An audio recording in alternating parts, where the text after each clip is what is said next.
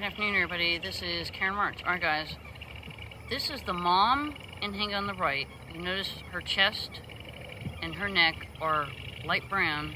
And then we got the dad up high. He's got black feathers with white on the back. And then there's babies in the nest. There's 3 of them. They're cream colored and they have pink heads. And I have better videos than this. I'm just on the cell phone right now, but you can Google 3 baby Anhingas, Pope Avenue, and see a little bit closer up because they have pink heads. It's like basically their skin is pink, and black beaks, and they turn their heads upside down when the mom goes to regurgitate the food.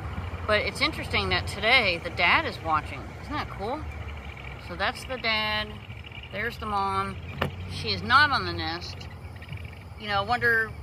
I'll have to read up on it.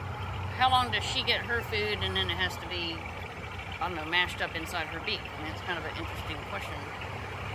But pretty much all, not all, but many bird parents regurgitate their food to the babies, or they might bring them insects and other things. But so here they are. Absolutely fascinating. All right, we're signing off live. It's Karen March. Have a great day.